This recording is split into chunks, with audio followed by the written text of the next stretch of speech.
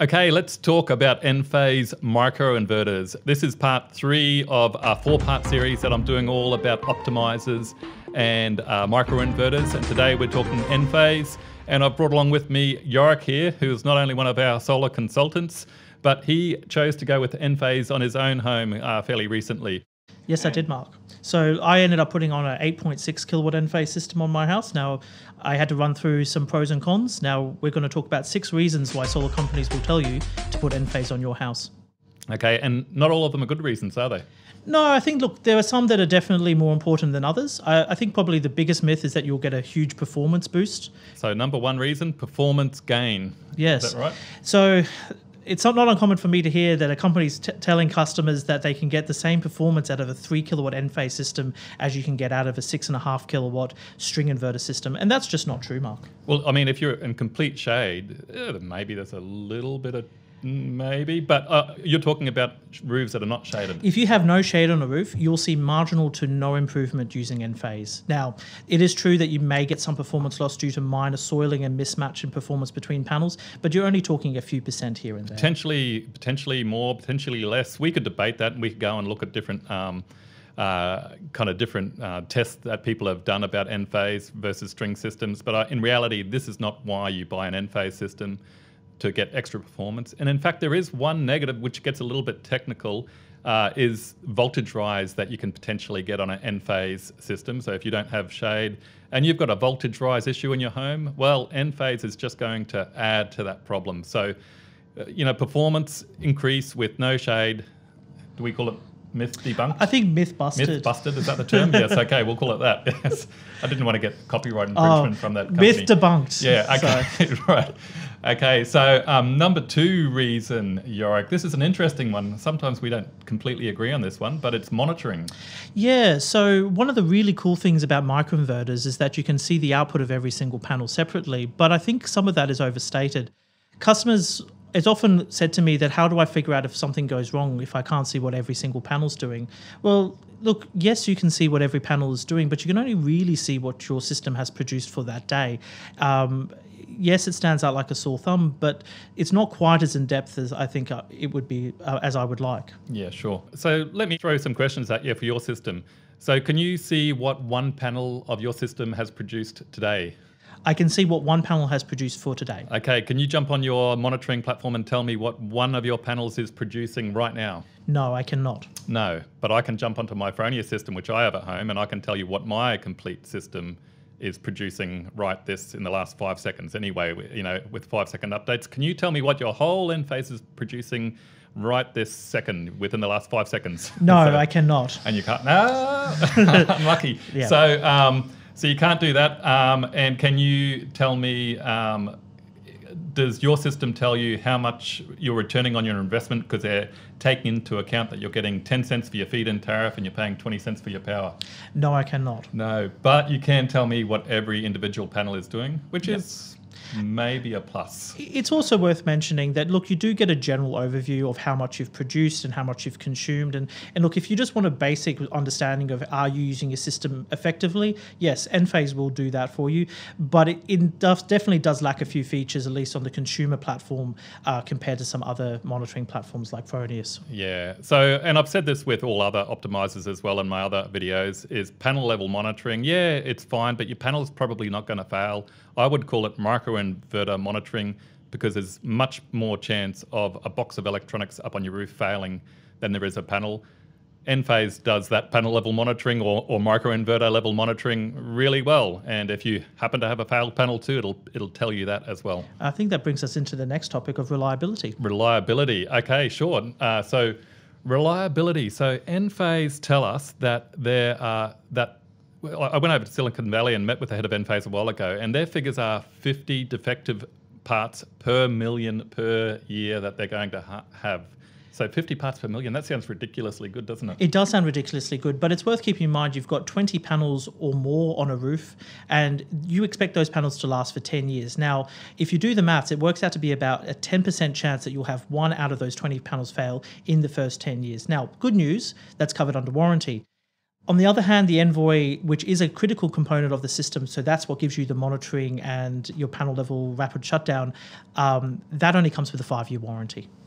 Yeah, okay. So reliability, when you're talking theoretically, as you said, you've got a standard house, you've got a 10% chance of one failing in 10 years, but that's all under warranty. After that, and this is my problem, and I'd be interested in your point of view of this. I think you've changed my mind on this a little bit, but after that, year 11, you have one fail, you've got to pay for a Sparky to come out and replace it. Maybe year 12, you have another one fail. Maybe every year after that, they start popping one by one.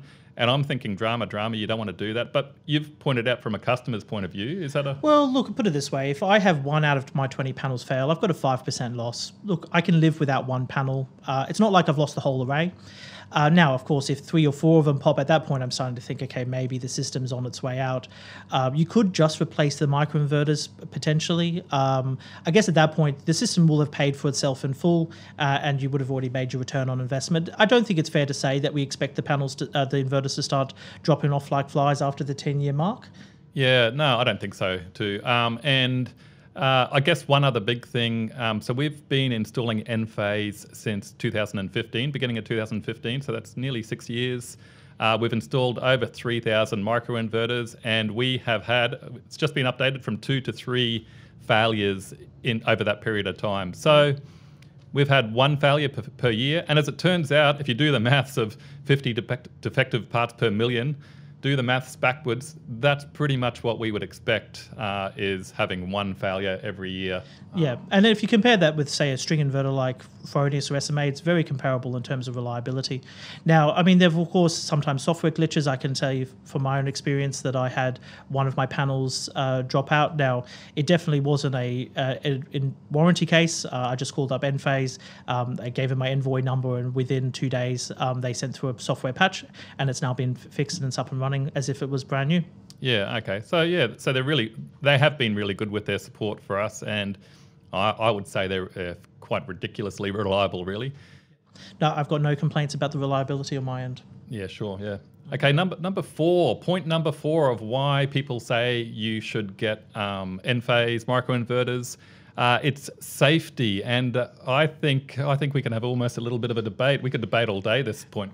Yeah, I think it's a topic where there's definitely some good reasons to consider Enphase when it comes to safety. I think a good example is we just recently had a severe hailstorm that came through Springfield and Greenbank. I unfortunately was one of our customers who got hit very badly, and I lost pretty much my whole system. Unlike a lot of our other customers with string inverters where we had to go out to site and make safe, basically this involves going through and unplugging every one of those panels to ensure that there's no power running down the house. I simply had to turn off the AC supply, and every single one of those panels shut down at the panel, and I don't have to worry. Yeah, and I guess the same thing is, God forbid you're in a house fire, not created by solar, but let's say you're in a house fire and it's burning down. As soon as you turn off the main switch, all those panels shut down, so it's not going to add to the problem. To be fair, if your house is burning down, the least of your worries is that your Enphase system's going to burn with it, I would have thought. But it is a... there are marginal improvements on safety too. I think I do have to point this out because I've been talking with friends in the industry about this, and they pointed out something important. Here's an Enphase micro-inverter, by the way. And so these go one behind every panel up on your roof.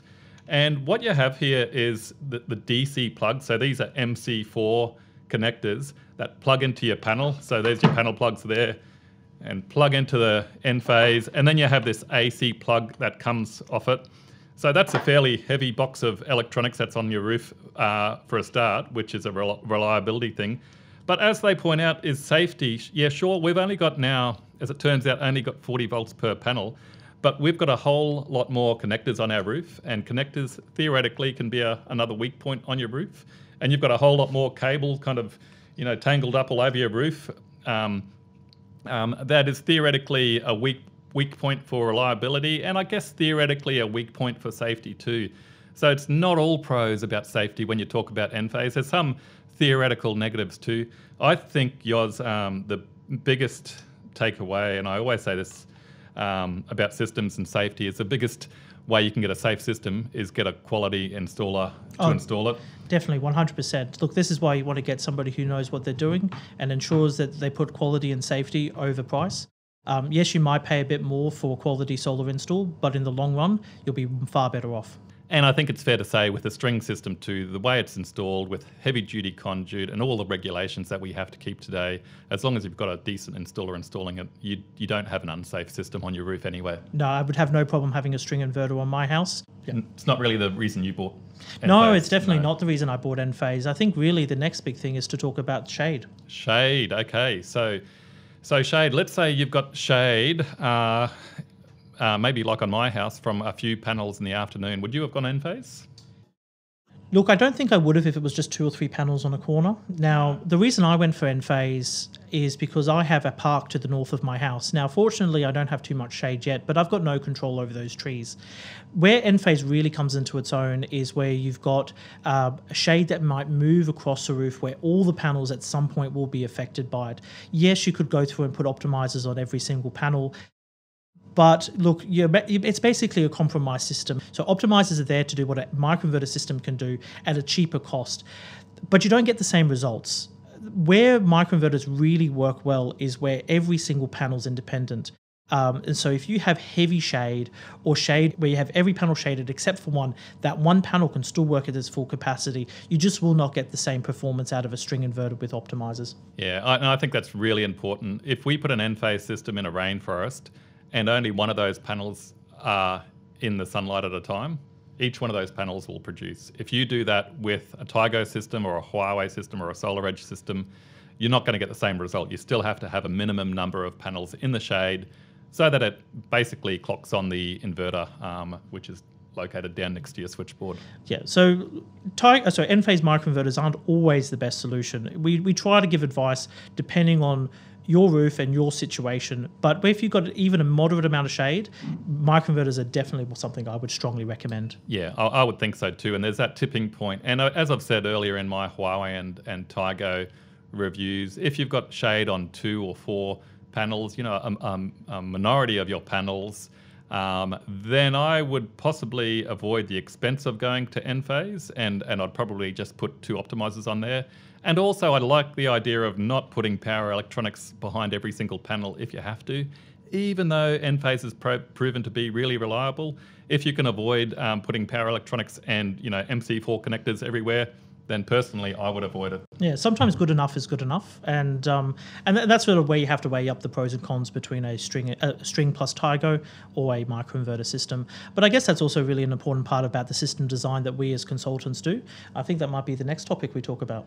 Design, yes, yeah. Okay, So yeah, what are we up to? Number 6, isn't it here? I think this is number 6. Yes. So the 6th reason that we would recommend, I think, Yoz, to install Enphase is the design flexibility that it gives you. And definitely. Talk more about that. Yeah, so look, we've got some really interesting cases sometimes where you're talking like units or just very awkward roofs. Now, there are things you can do with microinverters that you just cannot do with a string inverter. I've got a good example of a customer where we had a 3-story house and the switchboard was an internal wall on the bottom floor. Now, we could not run DC cable through that house. With a microinverter system, yes, it involves some cutting into walls, but we could actually mount the Envoy on the bottom floor next to the switchboard and have everything internally and basically keep it looking really neat and just do it in a very safe way. Yeah, so that's one thing. So is the cable that goes between your roof and your switchboard with Enphase is an AC cable, so it makes it much simpler to tuck that cable into walls, and we can protect that cable with a safety switch. It also goes under a different wiring regulations as well. Yeah, that's right. There's different restrictions of how we can install that cable. Yeah. And then let's say you've got a chopped up hexagonal roof. You live at the Sydney Opera House or something like that. Yeah, no, that's a good point. So I guess it sort of comes back down to how having the panels all work independently. Yes, with a Tigo or any optimized system, you can have panels on lots of different orientations. But what you're going to find is those optimizers are constantly going to be working to try and get around the difference in performance between panels. It's not really what you want. Again, when you have a microinverter system, you don't have one solar system. You have 20 individual solar systems that are all working as one big system together. So it doesn't matter if you have one panel facing flat and one panel facing at a pitched towards the north and one facing south. You can do whatever you want. Every panel is its own solar system, and they work independent regardless of how you wire them up. Yeah, sure. But that obviously points to the big negative with Enphase. And if you've got a roof that's like the Sydney Opera House or something like that, where we're putting one panel here and one panel there and one panel there, or even if you're not, even if you're just putting it all in one orientation, the elephant in the room is that Enphase costs a whole lot more than. Yes, Enphase is an expensive system, and I think it also comes down to what your budget is. Where you may want to consider Optimisers if you're trying to really sort of weigh up the cost versus the performance. Again, it comes down to what might be good enough. An optimized system may give you a good enough result for that money, and it will give you it at a lower cost. And I'd go a little step further than saying it may be good enough. I would say quite often less is more. You know, having less components, less complexity in your solar system, less things to break down is a better solution, and quite often a cheaper solution. Definitely, especially if you can get away with selectively deploying optimizers.